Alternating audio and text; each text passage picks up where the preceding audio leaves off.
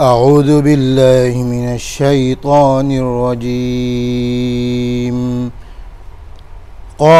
قال له موسى هل أتبعك على أن تعلمني مما علمت رشدا قال إنك لن تستطيع معي صبرا وكيف تصبر على ما لم تحط به خبرا قال ستجدني إن شاء الله صابرا ولا أعصي لك أمرا قال فإن اتبعتني فلا تسألني عن شيء حتى أحدث لك منه ذكرا فانطلقا حتى إذا ركبا في السفينة خرقها قال أخرقتها لتغرق أهلها لقد جئت شيئا إمرا قال ألم أقل إنك لن تستطيع معي صبرا قال لا تؤاخذني بما نسيت ولا ترهقني من أمري عسرا فانطلقا حتى إذا لقيا غلاما فقتله قال أقتلت نفسا زكية بغير نفس لقد جئت شيئا نكرا قال ألم أقل لك إنك لن تستطيع معي صبرا قال إن سألتك عن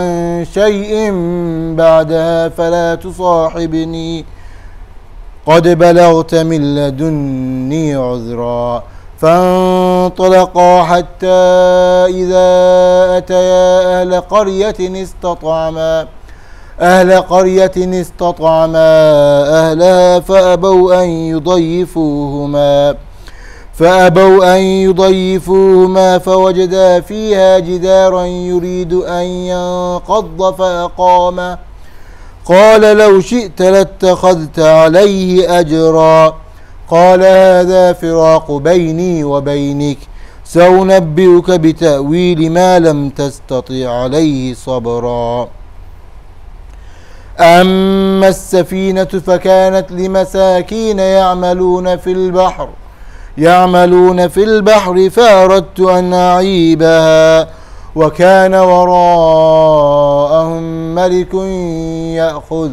وكان وراءهم ملك يأخذ كل سفينة غصبا وأما الغلام فكان أبواه مؤمنين فخشينا أن يرهقهما طغيانا وكفرا فأردنا أن يبدلهما ربهما خيرا منه زكاة وأقرب رحما وأما الجدار فكان لغلامين يتيمين في المدينة وكان تحته كنز لهما وكان أبوهما صالحا فأراد ربك أن يبلغا أشدهما ويستخرجا كنزهما رحمة من ربك وما فعلته عن أمري ذلك تأويل ما لم تسطع عليه صبرا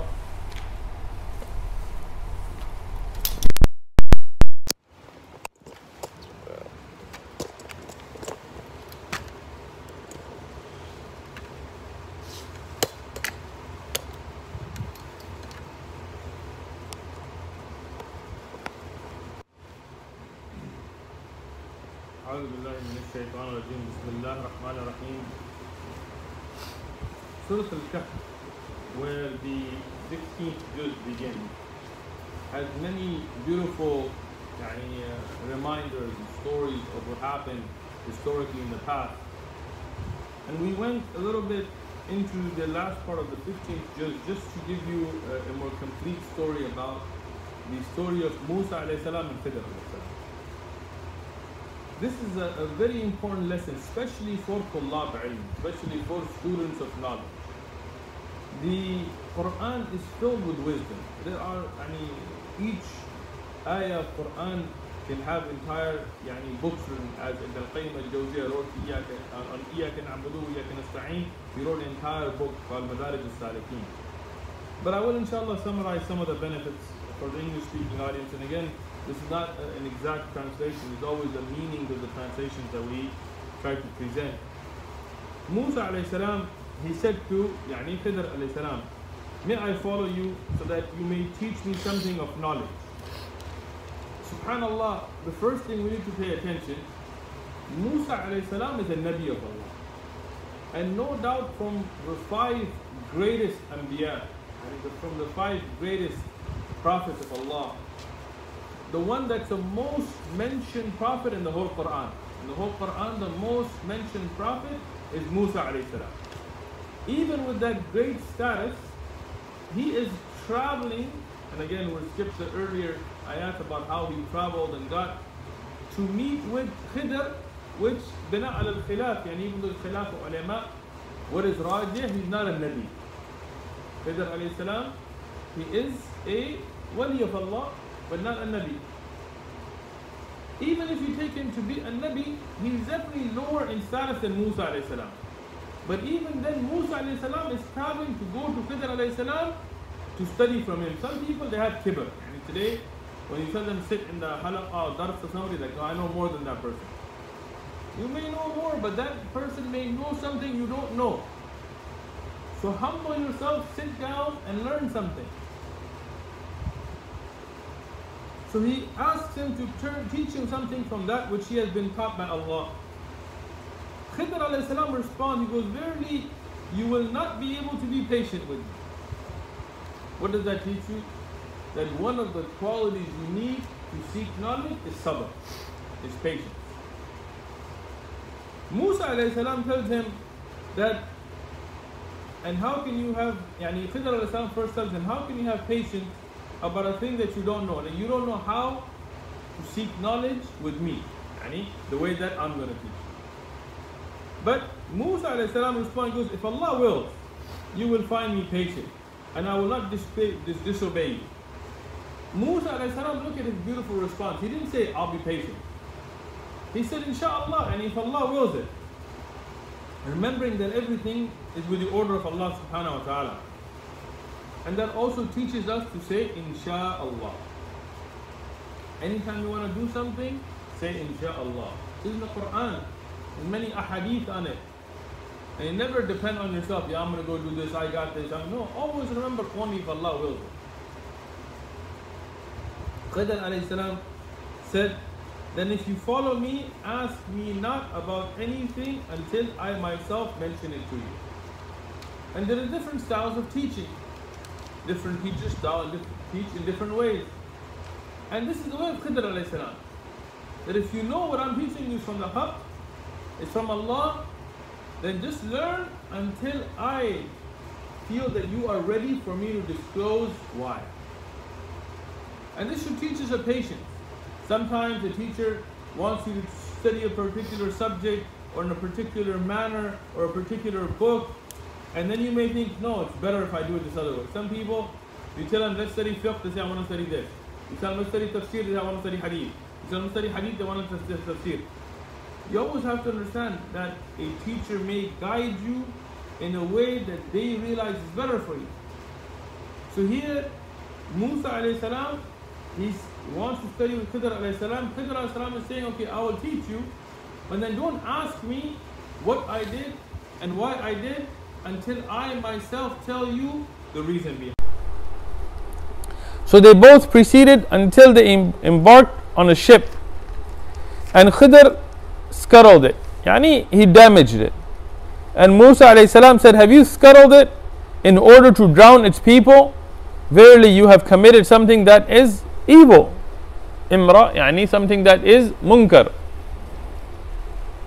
From the bab of tafsir and from the ahadith of Rasulullah sallallahu alaihi wasallam and from the aqwal of Sahaba, we know more about this. In the tafsir of this, as Imam al-Tabari and others have brought riwayat, that when Musa and Khidr alayhim as-salam, they wanted to cross a river, the people who owned the ship, they were poor people, but they were hospitable. They were people of honor.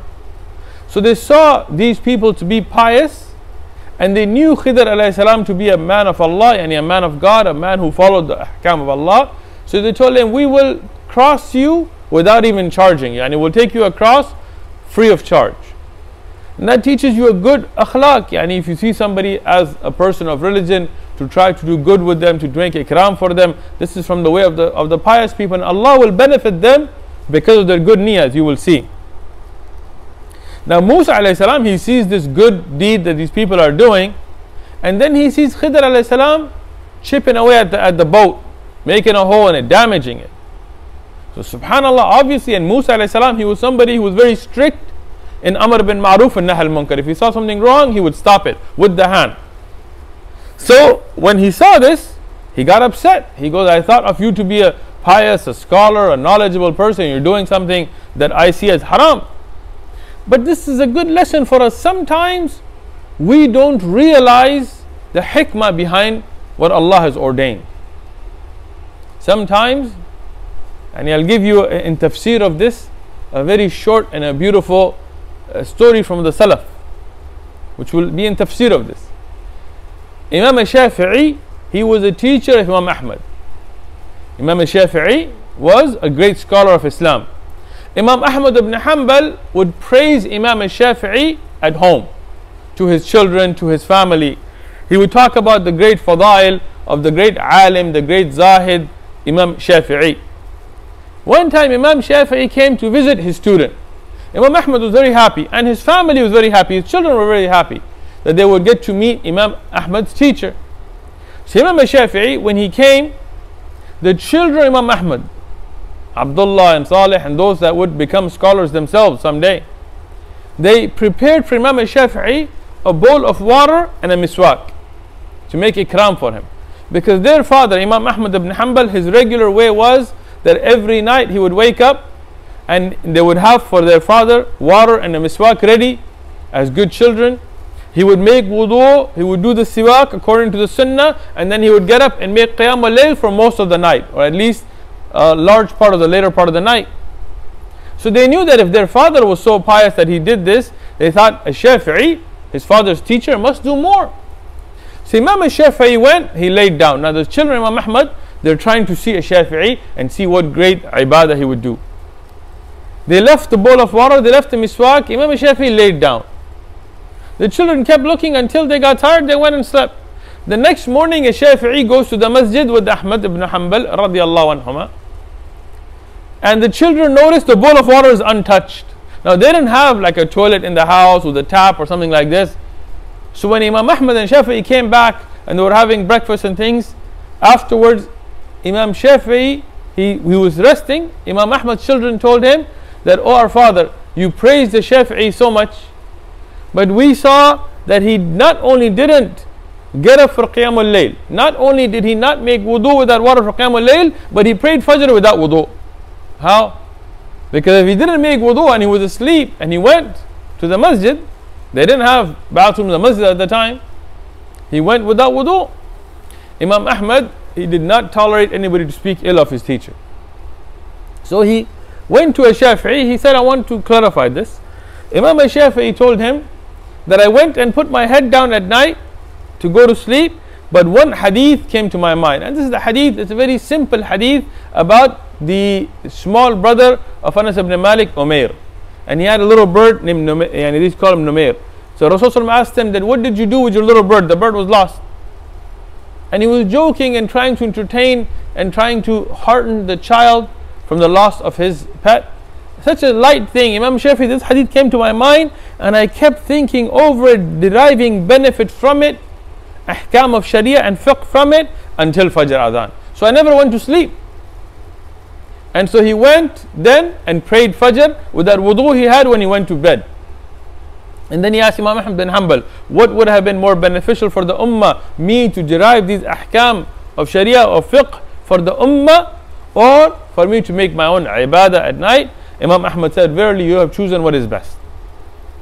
Sometimes, so Imam Shafi'i, What was zahir to the children, that he didn't make qiyam al-layl, he didn't read tahajjud, he went to fajr without wudu, but in reality he was contemplating ilm all night and he went to fajr with wudu.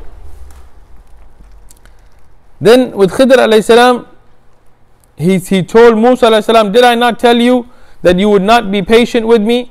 Musa alayhi salam said, call me not to account for what I forgot. And I forgot about that issue about not having to ask you, so give me a chance, basically, right? And be not hard upon me, upon my affairs, and take it easy, give me a chance. Then they both proceeded until they met a boy, and he, Khidr alayhi salam, killed that boy, young boy, under bulugh, murdered him. Musa alayhi salam now, again, he's somebody who's very strict upon right and wrong, he lost it.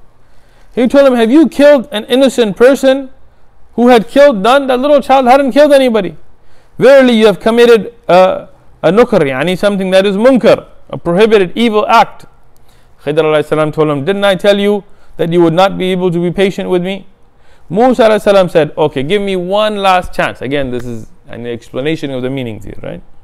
He said, if I ask you anything after this, keep me not in your company, and you have received an excuse from me. There is a lot of hikmah here. I wish I had enough time to explain. Musa alayhi salam, he's asking for another chance, but what is the punishment? What is the horrible punishment? If he fails, he said, then you can kick me out of your company. What does that tell you? Losing company of the pious is one of the worst things that can happen to you. He didn't say you can whip me, you can charge me money, you can take a fine. He says then you can leave me. And if we lose company of the pious, this is a great, especially those people of knowledge, this is a great calamity even if we don't realize it. When the people of knowledge die and they leave this dunya, for the people of this dunya we may not realize it, but this is a horrible calamity. Worse than losing your wealth, worse than losing your family, worse than losing your houses. These are the people that contain the knowledge of the akhirah, the knowledge of Allah, the knowledge of the sharia. When we lose that, it's a great loss even if we don't realize it. Musa alayhi salam said, if I ask you anything after this, khalas, you can leave me and you have an excuse from me, meaning I'm not going to complain about it. Then they both proceeded till when they came to a people of a town, they asked them for food, but they refused to entertain them. And when they found therein a wall about to collapse, and he, Khidr alayhi salam, set it upright, meaning he fixed it, Musa alayhi salam said, if you had wished, surely you could have taken wages for it. Now, from the Bab al-Tafsir, again, there's many ahadith, Rasulullah explained this, Sahaba explained this, but I'm summarizing here for time. Musa alayhi salam and Khidr alayhi salam, they went to this town. And this town were a cruel people. What was the tradition at that time, and what is the tradition of the Sharia today? In our Sharia, what is the tradition? That the guest has a right, they have a haqq, that you keep them and feed them for 3 days. If a Muslim comes to this town, not talking about making ikram, not talking about being a good host or being hospitable, it's their right. It's their right that we as the Muslims of this town keep them, give them a place to stay and feed them for 3 days and 3 nights. Past that is ikram. Past that is your being hospitable. Today we forget, if somebody comes to our house and we give him a cup of water, we're like, man, I'm such a generous guy, I give him a cup of water. It's because we got our mindset twisted. So now these people, when Musa alayhi salam, Khidr alayhi salam came, not only did they did not extend that basic haqq, but they didn't even sell them food, they didn't give them food. Now Musa alayhi salam, Khidr alayhi salam, at this time they're also, they're traveling, they don't have a lot of wealth and things. And when these people, even when they asked them, can you help us, we're travelers, they turned them away. Khidr alayhi salam sees a wall that's breaking, it's falling. He goes and fixes it for them for free. Now Musa alayhi salam, he says, look, and if those people in the ship that helped us for free, you broke their ship. That innocent child, you killed him. These people that didn't help us, you helped them out for free. The one that did good to us, you did harm to them. The one that harmed us, you did good to them. I can't take this. Right? Khidr alayhi salam said, this is the parting between me and you. That's it. And I told you, if you ask me one more time, that's it. I will tell you the interpretation of the things which you were unable to be patient to learn. I'm going to tell you why I did what I did. If he was patient, he would have learned it anyway and maybe benefited more. He said, as for the ship, it belonged to Masakeen, to the poor, working in the sea. So I wished to make a defect, damaging it, as there was a king behind them seizing every ship by force. There was a king who wanted to invade another country. And it's from the Baba Tafsir. So what he was doing, he was going through the rivers and oceans and anybody in the kingdom that had an able ship, he was seizing it. He was taking it for them. Now these people, they were poor and their only means of income was that ship. Now Allah revealed this to Khidr alayhi salam, but the people who owned the ship didn't know. All they would know is somebody made a hole in the ship and damaged it. So they would see that as a hardship, but really Allah protected them through that hardship. There's a lesson to pay attention to. They saw it as harm, but Allah was benefiting them. They what? Saw it as harm, but in reality it was a benefit for them. When that king came, he saw the ship, it's damaged, he let it go. That damage, they can fix it in a few minutes. The damage they can fix, but now the ship they have, otherwise they wouldn't have a means of earning a rizq.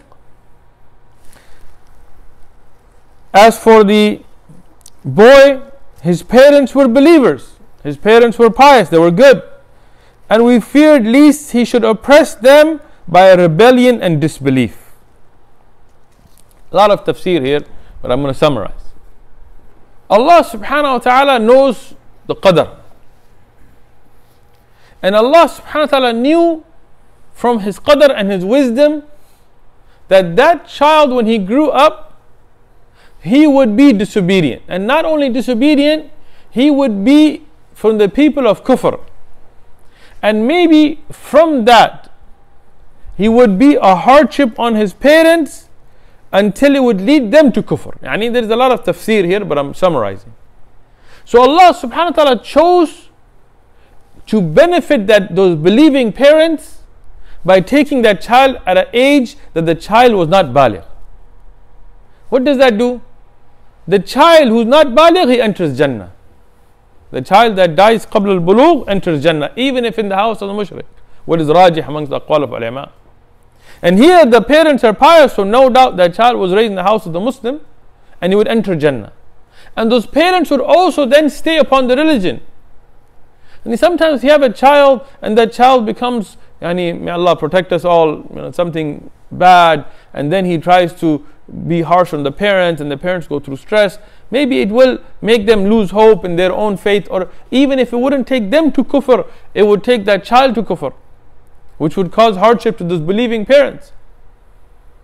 So sometimes you lose a child and it's of course one of the worst things you can imagine as a parent. But Allah has a hikmah. Allah has a hikmah that we don't realize. Here these parents don't know. They don't know that child was going, they don't know this. All they know is their child was murdered.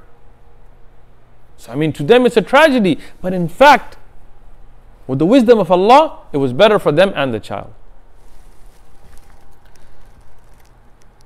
So we intended that their Lord should change them for one better and righteous and nearer to mercy. From the Bab of Tafsir, Allah subhanahu wa ta'ala gave them more children that were pious and things like this. But this is a deeper tafsir. As for the wall, now the last thing, the wall. It belonged to 2 orphans in the town, 2 orphan boys. And there was under it a treasure belonging to them. And their father was a righteous man. And your Lord intended that they should attain their age of full strength and take out their treasure as a mercy from your Lord. And I did them not of my own accord. This is the interpretation of those things over which you could not hold patience. Subhanallah. So much benefit in these ayat. Pay attention. These parents were pious. Some of the ulama of tafsir said it wasn't even the father and mother, it was in the grandparents. It was in the further up, further away from them in their generations, in the ancestry. But because of that piety, Allah is sending either two anbiya or a nabi and a wali to go protect the rizq of those children. Imagine, today somebody says, if I keep a beard, I won't get a job, I'm not going to have rizq. If I wear hijab or niqab, I'm not going to have rizq. If I follow the sharia and don't deal with riba, I'm not going to get rizq. I'm not going to get a job, I'm not going to be able to work. If I keep my pants above my ankles, nobody's going to hire me. And all these weak-minded, weak yaqeen, weak iman ideas. But look at the Quran. Allah sent anbiya to protect the rizq of those whose parents. If you are pious, don't worry about your rizq and don't worry about the rizq of your children. Allah will make a way. Allah will make a way. Here, the treasure belongs to these orphans. Parents have died, but they're young. If that wall fell and those people who were cruel people, evil people, found that treasure, there's no way they would let those little children have it. They would take it from them by force or by trickery. So Allah sent Musa and Khidr alayhim as-salam to go protect the rizq of those children because of the piety of their parents. Now Musa alayhi salam, he fixes the wall. So when the wall later on falls and that treasure is exposed, those children will be big and strong and be able to defend themselves and their mal. So many beneficial points. We hope that this will encourage people to read the Quran and tafsir and learn more, insha'Allah ta'ala. Wa jazakumullahu khairan.